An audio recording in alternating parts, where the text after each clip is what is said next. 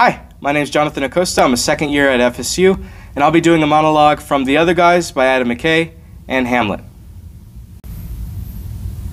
Okay, first off, a lion swimming in the ocean? Lions don't like water.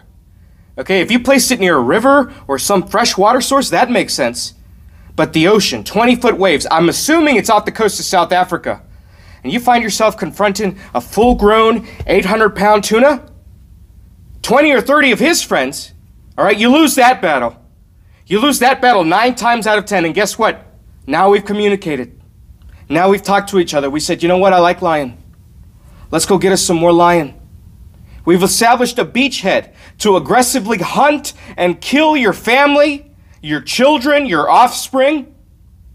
We've developed a breathing apparatus, all right? We won't be able to carry oxygen for a day, but an hour 45, no problem. Now you're outgunned and outmanned. That will give us enough time to find out where you live, go back to sea, get some more oxygen, then come back and stalk you. Did that go how you thought it was going to go? Nope. To be or not to be?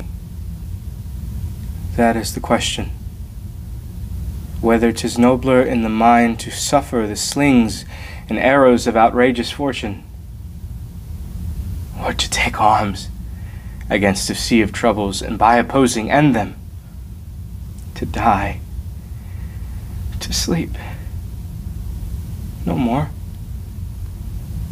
and by sleep to say we end the heartache and the 1,000 natural shocks that flesh is heir to.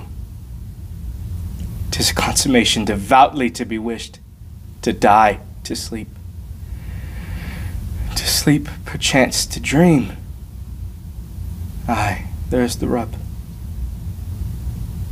For in that sleep of death what dreams may come, when we have shuffled off this mortal coil, must give us pause. There's the respect that makes calamity of so long life. For who would bear the whips and scorns of time, the oppressor's wrong, the proud man's contumely, the pangs of despised love,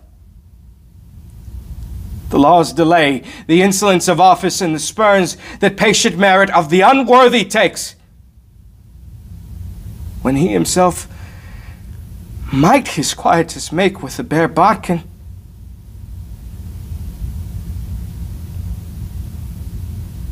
Who would fardels bear to grunt and sweat under a weary life, but that, the dread of something after death, the undiscovered country, from whose bourne no traveler returns,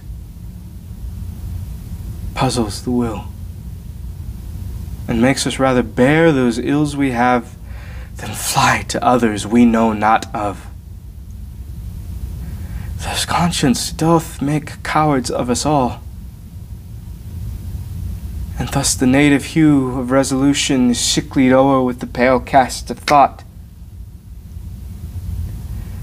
and enterprises of great pith and moment, with this regard, their currents turn awry,